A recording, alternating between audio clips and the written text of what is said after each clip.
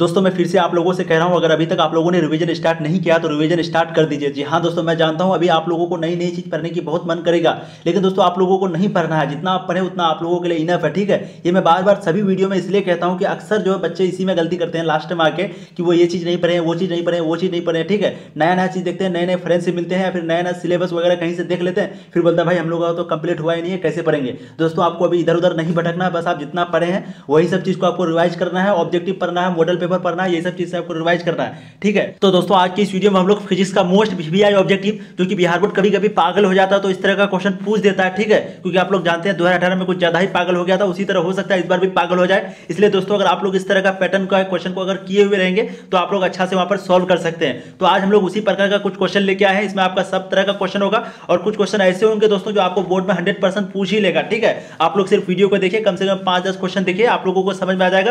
ज्यादा वीडियो को मैं लंबा बनने नहीं दूंगा, ठीक है। फिर भी जितना हो सके मैं उतना छोटा वीडियो बनाऊंगा ताकि सबको अपना थोड़ा सा टाइम निकाल करके ये सारा क्वेश्चन को आप लोग देख लीजिए और सब्सक्राइब भी कर लीजिए, क्योंकि आपको आंसर की भी यहीं पे मिलेगा। जी हाँ दोस्तों, जो आपका एग्जाम होने वाला है 12 का, उसका आंसर की सबसे पहले आपको इसी चैनल पे मिलेगा, इसलिए आप लोग अभी से सब्सक्राइब करके रखिए।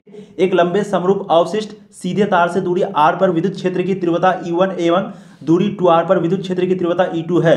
E1 एवं E2 के अनुपात होगा। The electric field intensity at distance r and 2r from a long uniformly charge straight wire are E1 and E2 respectively, the ratio of E1 and E2 will be. तो दोस्तों कोई लंबे समरूप तार है, यानी कि दो तार है जिसके बीच का दूरी कितना है, r है, ठीक है, r है, और एक दूरी है E1 और 2r पर विद्युत क्षेत्र की तीव्रता E2 है, ठीक है। तो एक है E1 एक तरफ और दूसरी तरफ जो है 2r दूरी पर E2। तो आपको पूछा इसका रेशियो क्या होगा, ठीक है। अगर इस सब का आप सॉल्यूशन चाहते हैं तो सिंपली आप मुझे कमेंट कीजिए, लेकिन मैं आपको सिंपली आंसर बताता हूं। इसका राइट आंसर होगा B 2/1। अब दोस्तों नेक्स्ट क्वेश्चन देखते हैं। तो क्वेश्चन नंबर 2 है आपका, मैं थोड़ा इसको जूम आउट करता हूं।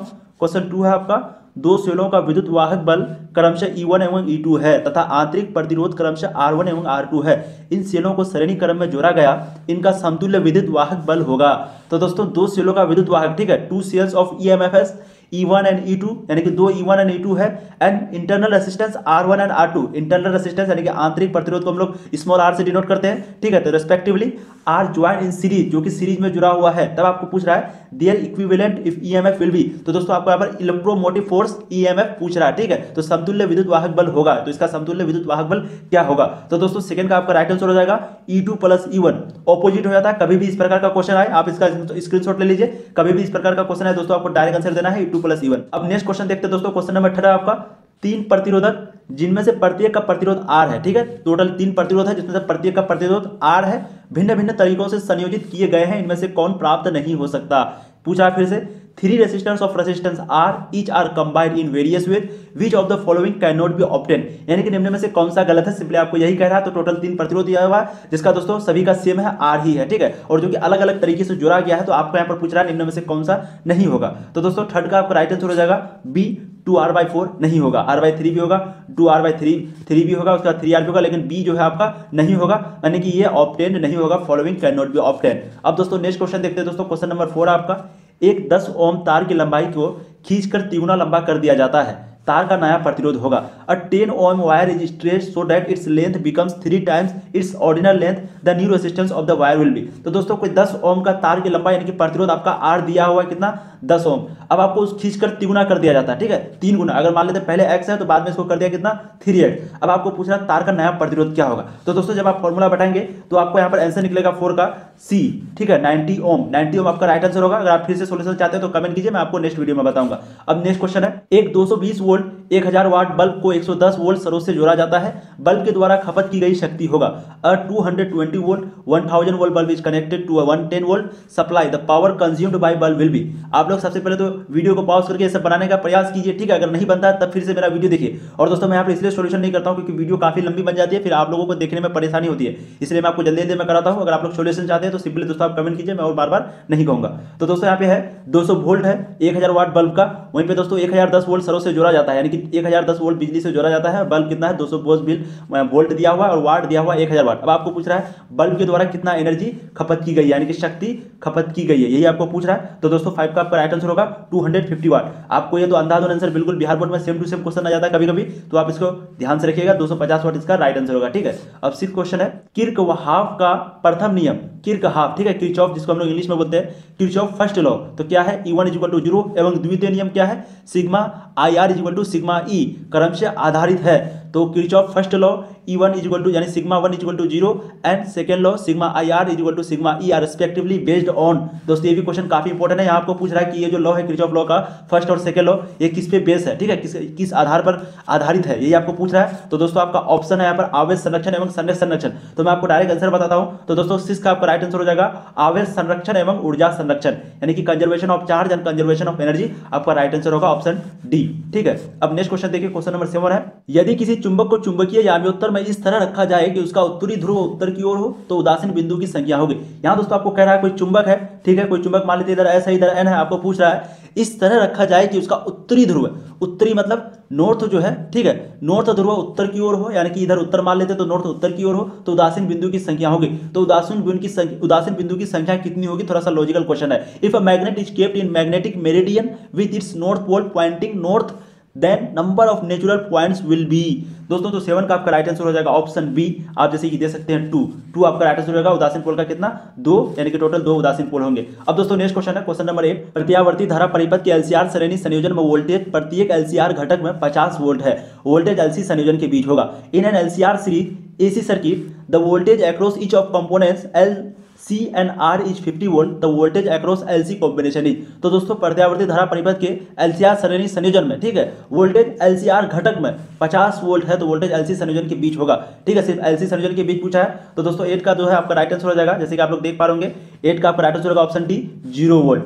0 वोल्ट आपका राइट आंसर होगा। ये क्वेश्चन इतना इंपॉर्टेंट है। क्वेश्चन नंबर 9 है दोस्तों आपका, प्रत्यावर्ती धारा परिपथ में यदि धारा I एवं वोल्टेज के बीच कलांतर अल्फा हो तो धारा का वाटहीन घटक होगा। If N AC circuit the phase difference between current I end voltage be alpha then wattless component will be. तो दोस्तों 9 का आपका राइट आंसर हो जाएगा ऑप्शन बी। आप देख पा रहे होंगे I sin अल्फा आपका राइट आंसर होगा। ये भी क्वेश्चन उतना इंपॉर्टेंट नहीं है। नेक्स्ट क्वेश्चन, क्वेश्चन नंबर 10 है, यदि किसी प्रत्यावर्ती धारा परिपथ की यथार्थ और आभासी शक्तियां क्रम से PT तथा PA हो तो शक्ति गुणांक होगी। If in A AC circuit the true power and अपीरियंट power B PT and PA then power factor will be, ठीक है। तो दोस्तों क्वेश्चन 10 का आपका राइट आंसर होगा ऑप्शन ए PT/PA। ये भी क्वेश्चन इंपॉर्टेंट नहीं है दोस्तों ज्यादा। ये क्वेश्चन आप लोगों के लिए जेईई मेन के लिए इंपॉर्टेंट है। मैं आपको जो इंपॉर्टेंट रहेगा मैं आपको बता दूंगा, ठीक है। जब किसी कुंडली के निकट किसी चुंबक का दक्षिण ध्रुव दूर ले जाता है तब उसमें उत्पन्न प्रेरित विद्युत धारा की दिशा होती है। When south pole of magnet close to a coil is taken away from the coil, then direction of induced current in the coil is। तो दोस्तों जब किसी कुंडली के निकट किसी चुंबक का दक्षिणी ध्रुव ले जाया जाता है, ठीक है, कुंडली के निकट, आप ध्यान से देखिए, कुंडली के निकट किसी चुंबक के दक्षिणी ध्रुव को लिया जाता है तब उसमें उत्पन्न प्रेरित, यानी कि जब उसमें इंड्यूस होता है, ठीक है, तो विद्युत धारा की दिशा किधर होती है। ये क्वेश्चन काफी इंपॉर्टेंट है दोस्तों। तो 11 का आपका राइट आंसर हो जाएगा ऑप्शन ए वामावर्त, यानी कि एंटी क्लॉकवाइज, घड़ी की विपरीत दिशा में हो जाएगा। जब ऐसी घटना होगी तो घड़ी की विपरीत दिशा में हो जाएगा। आपका ऑप्शन ए राइट आंसर होगा। आप नेक्स्ट क्वेश्चन, क्वेश्चन नंबर 12 है, आप देखिए यहाँ पर एक चुंबक एक बंद चालक के निकट स्थित है। कुछ चुंबक है जो बंद चालक के निकट स्थित है, ठीक है, कोई बंद चालक है यहाँ पर, तो यहाँ पर स्थित है। मान लीजिए चालक में धारा उत्पन्न की जा सकती है यदि चालक में उत्पन्न, यानी कि धारा उत्पन्न की जाती है यदि a magnet is near a close conductor the current may be produced in the conductor if a magnet is near a closed conductor the current may be produced in the conductor if, ठीक है। कभी कभी अगर आप लोग को हिंदी में समझ में नहीं आता तो इंग्लिश में समझ लीजिए दोस्तों, इंग्लिश ज्यादा इजी होता है, ठीक है। तो 12 का दोस्तों राइट आंसर होगा, आप देखिए ऑप्शन डी आपका राइट आंसर होगा, चालक और चुंबक के बीच अपेक्षित गति हो, relative motion between conductor and magnet, यानी कि जब चालक और चुंबक के बीच अपेक्षित रिलेटिव मोशन होगा तभी यह घटना संभव है। अब दोस्तों क्वेश्चन नंबर 13 है, देख सकते हैं आप, प्रेरण कुंडली से प्राप्त होता है। तो प्रेरण कुंडली से क्या प्राप्त होता है ये आपको पूछ रहा है। तो दोस्तों इसका राइट आंसर होगा निम्न धारा, प्रबल विद्युत वाहक बल, वीक करंट, स्ट्रॉन्ग EMF, यानी कि इलेक्ट्रोमोटिव फोर्स। क्या क्या, यानी कि क्या क्या प्रेरण कुंडली से क्या क्या प्राप्त होगा दोस्तों, तो एक होगा वीक करंट और एक होगा स्ट्रॉन्ग EMF। तो दो चीज आपका प्राप्त होगा, ऑप्शन बी राइट आंसर होगा। नेक्स्ट क्वेश्चन, क्वेश्चन नंबर 14 है, त्वरित आवेश उत्पन्न करती है। दोस्तों यहाँ आपको पूछ रहा है एक्सेलरेटेड चार्ज प्रोड्यूस, तो एक्सेलरेटेड चार्ज जो है क्या प्रोड्यूस करता है ये आपको पूछ रहा है। काफी इंपॉर्टेंट क्वेश्चन है, बहुत ही इंपॉर्टेंट क्वेश्चन है। तो दोस्तों इसका राइट आंसर होगा विद्युत चुंबकीय तरंग, इलेक्ट्रोमैग्नेटिक वेव, ठीक है, इलेक्ट्रोमोटिव नहीं है, इलेक्ट्रोमैग्नेटिक वेव, ऑप्शन डी आपका राइट आंसर होगा।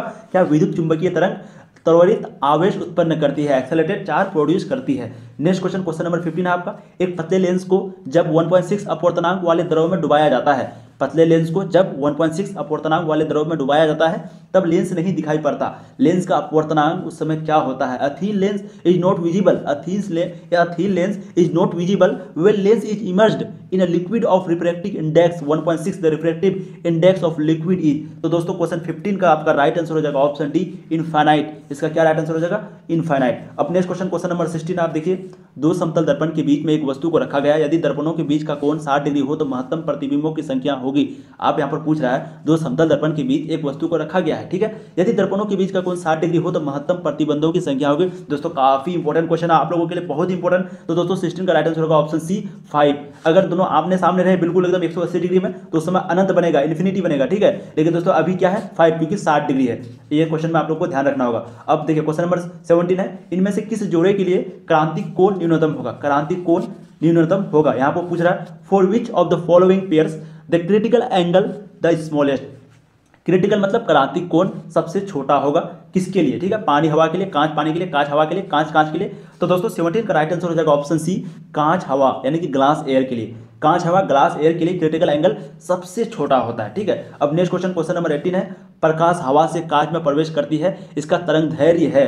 तो when light इंटर्स glass from air it's wavelength. दोस्तों आपको यहाँ पर पूछ रहा है प्रकाश हवा से जब, यानी कि प्रकाश हवा से कांच में जब इंटर करता है, ठीक है, ये रिफ्रैक्शन वाला मतलब कि यहाँ पर घटना हो रहा है, इंसिडेंट हो रहा है। जब प्रकाश जो है हवा से, यानी कि रोशनी लाइट जब हवा से कांच में यानी कि शीशा में जब प्रवेश करती है तो इसका तरंग दैर्घ्य वेवलेंथ किस तरह होता है? इसका वेवलेंथ के बारे में पूछता है कि इंक्रीज करता है, डिक्रीज करता है, या फिर कोई चेंज नहीं होता है, ठीक है। तो ये आपको पूछ रहा है। तो दोस्तों 18 का राइट आंसर हो जाएगा बी घटता है, डिक्रीज करता है, जो कि आपको मालूम होगा। ये भी काफी इंपॉर्टेंट क्वेश्चन है, कभी कभी पूछता है कॉन्सेप्ट वाइज। नेक्स्ट क्वेश्चन, प्रकाश किरण संबाहु प्रिज्म अपवर्तनांक जिसका दिया हुआ 3/2 पर अभिलंब रूप से आपतित होती है। प्रकाश का किरण का विचलन है, प्रकाश किरण का विचलन कोण आपको यहाँ पर पूछ रहा है। अ ray of light is incident normally on a equilateral prism, refractive index 3/2 दिया हुआ है। The deviation of the light रे, तो डेविएशन आपको पूछ रहा है लाइट रे का।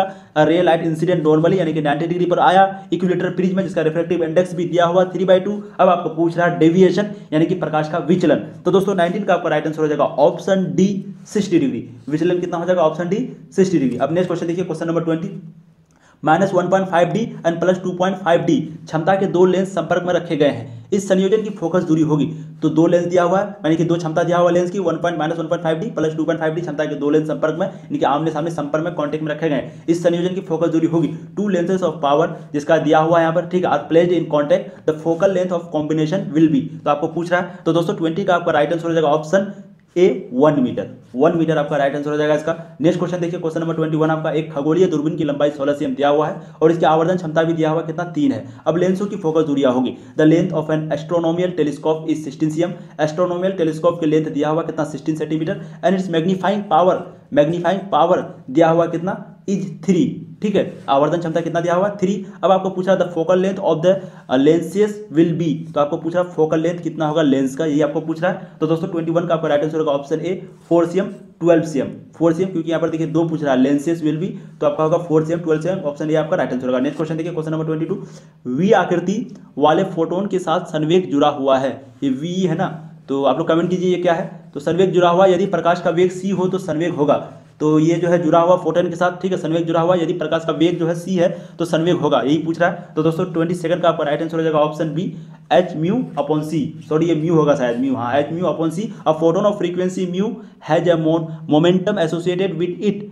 If c is the velocity of light the momentum is. अगर c उसका वेलोसिटी ऑफ लाइट है तब मोमेंटम आपको पूछ रहा है दोस्तों, तो मोमेंटम हो जाएगा आपका h mu upon c, c मतलब यहाँ पर दिया हुआ आपका लाइट, ठीक है। अब नेक्स्ट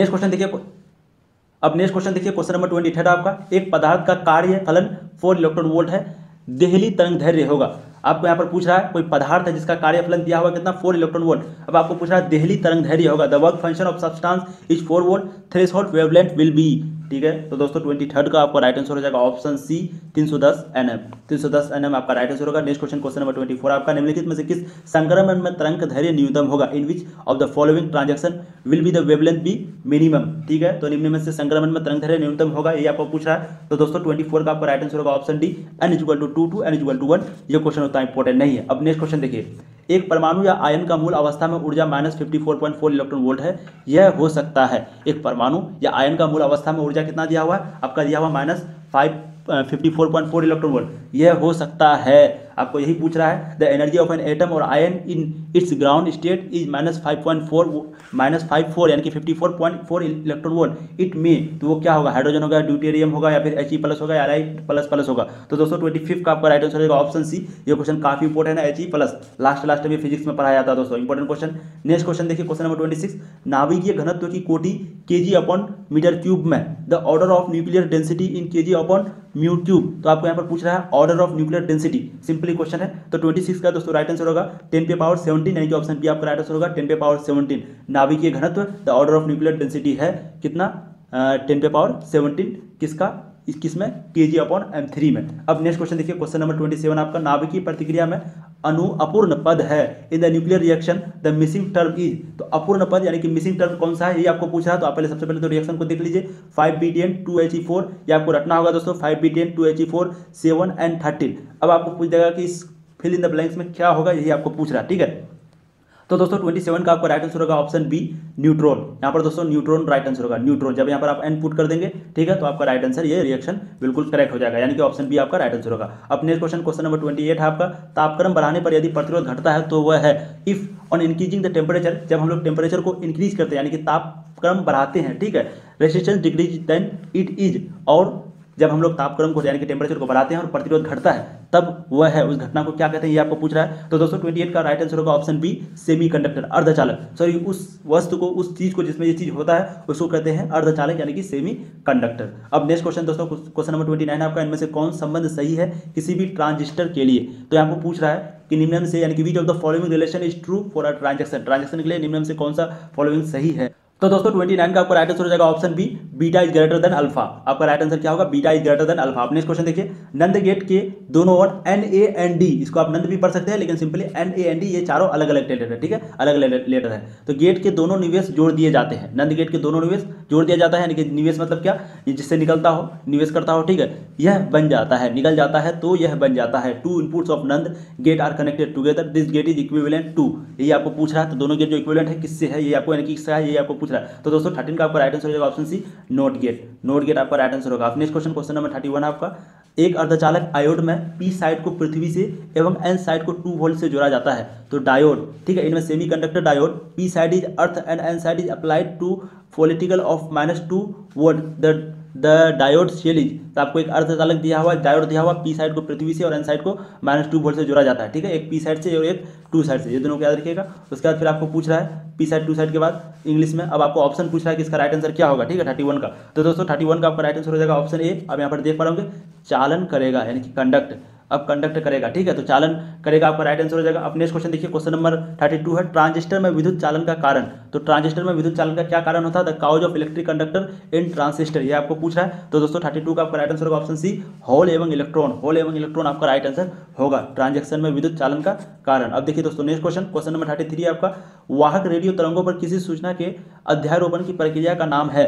आपको पूछ रहा है the process of superposition of an information on an carrier wave is called, आपको यही पूछ रहा है, ठीक है। तो दोस्तों 33 का आपका राइट आंसर हो जाएगा ऑप्शन बी, आप देखिए मॉड्यूलेशन। अगर इसमें से आपको एक भी क्वेश्चन नहीं आता तो सिंपली आपको कमेंट करना है। अब नेक्स्ट क्वेश्चन है दोस्तों, क्वेश्चन नंबर 34, उपग्रह संचारण में विद्युत चुंबकीय तरंग का कौन सा भाग प्रत्युक्त होता है, which of the following part of electromagnetic wave is used for satellite communication, ये आपको पूछ रहा है। तो दोस्तों 34 का आपका राइट आंसर होगा ऑप्शन डी, आप जैसे कि नीचे में देख पा रहे होंगे, ऑप्शन डी आपका राइट आंसर होगा, सूक्ष्म तरंगे माइक्रोवेव्स, माइक्रोवेव्स आपका राइट आंसर होगा। अब दोस्तों लास्ट क्वेश्चन है इस वीडियो का, रेडियो एवं टेलीविजन प्रसारण में सूचना संकेत का रूप होता है, the form of information signal used in radio and television transmission. तो दोस्तों रेडियो एवं टेलीविजन प्रसारण में सूचना संकेत का रूप होता है। तो 35 का दोस्तों राइट आंसर हो जाएगा ऑप्शन सी, एनालॉग सिग्नल में, एनालॉग सिग्नल, ठीक है, एनालॉग सिग्नल आपका राइट आंसर होगा 35 का। तो दोस्तों इसी तरह का मॉडल पेपर आपको इस चैनल पे मिलेगा, फिजिक्स केमिस्ट्री का फिलहाल भी अपलोड हो गया है, साथ ही साथ बायोलॉजी का होने वाला दोस्तों और मैथ का भी, तो सभी चारों सब्जेक्ट का होगा और साथ साथ इंग्लिश का भी हो सकता है। तो पांचों सब्जेक्ट का आपको इस चैनल पे मिलेगा वीडियो, इसलिए दोस्तों चैनल को सब्सक्राइब कीजिए और वीडियो को शेयर एक बार जरूर कर दीजिएगा, ताकि दोस्तों टाइम बहुत कम है, मात्र कुछ दिन बच गया है एग्जाम का, ठीक है, इसलिए तैयारी अच्छा से जल्दी से कीजिए, सारा मॉडल पेपर जल्दी से बनाइए, रिवाइज वगैरह करते रहिए, फिर आप लोग जो है बहुत अच्छा मार्क्स गेन करेंगे 12th क्लास बोर्ड में, ठीक है। फिर मिलते हैं नए वीडियो में, तब तक के लिए जय हिंद।